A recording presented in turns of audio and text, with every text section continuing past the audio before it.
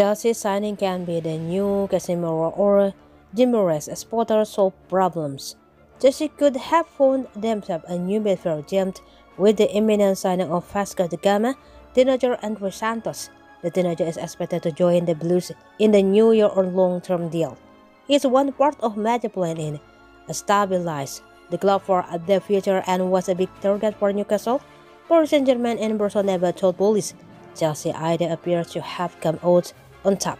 Santos has got the attention for his club side and is expected to complete a 13 million pound deal which could rise to upwards of 20 million pounds with add-ons in 2023.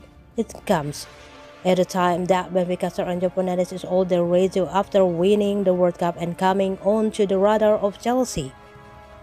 His release clause is a massive 105 million pounds by the season to stop Brampton side from doing their best to get a deal done.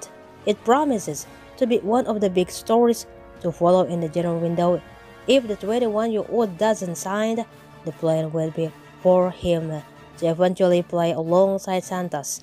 The 18-year-old has high hopes for his career too and star himself on some of the best European midfielders in the Premier League.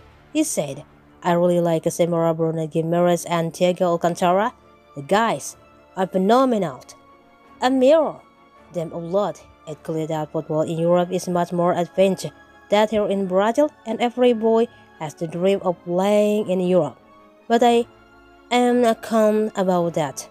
The Blues have been missing in present in form of their defense and require a figure in the mood of Casemiro to have is the burden of their backline. Declan Rice has become the go-to answer for that, but Guimaraes is a name that comes up as a potential addition. If Chelsea can tie Santos down and develop him at SW6, then their hope will be to create their own midfield general in the mold of one of his idols.